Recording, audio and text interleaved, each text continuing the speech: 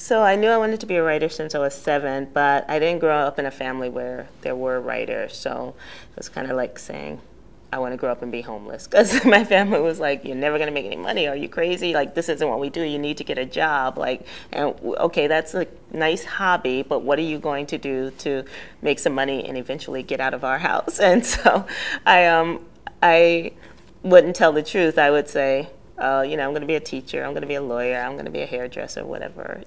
But I knew I was going to be a writer, and I just wrote all the time. I had teachers who encouraged it. I had teachers who saw that, that brilliance is passion recognized. If someone has something they're really passionate at, that's their brilliance. And how do we grow that or help them to grow that? And so I wrote all the time. I copied writers. I remember finding a collection of poems, American Negro Poetry Anthology, that was edited by Arna Bontemps, and I read it through. I memorized all these poems. I started trying to write like Claude McKay and Audre Lorde and stuff, and Langston Hughes, of course. But I just knew that I wanted to be a writer. When my family realized I was serious, when I would walk into the room, they would get quiet, because they're like, "Okay, she's going to write all about us." If she's writing, and I'm like, "You guys are not that interesting," but I couldn't say that, I would get in trouble. But I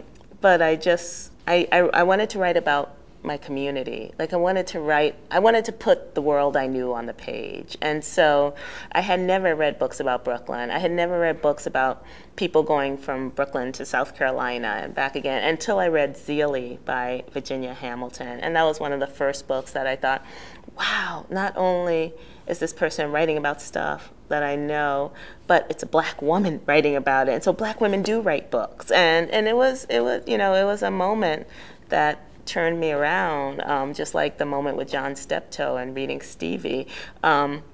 And then I started discovering other writers like James Baldwin and Alice Walker and Mildred Taylor, and just reading all these stories that were so populated with people who were familiar to me really just made the fire to write burn even hotter.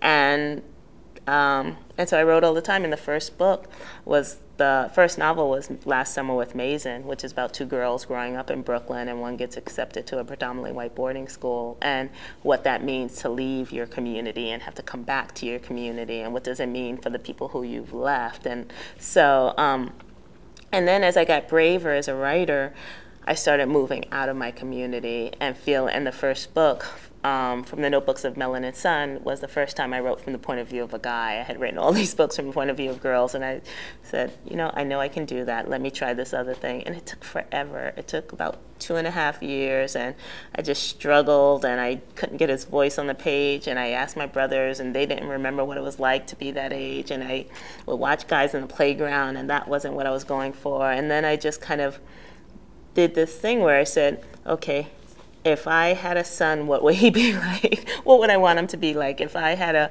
best friend that was a boy, what would he be like? If 3 boys were in a room, what would they talk about? And just ask myself all these questions, and finally started forming this kid. And the more I wrote him, the more I liked them, and the more I tried to make them real.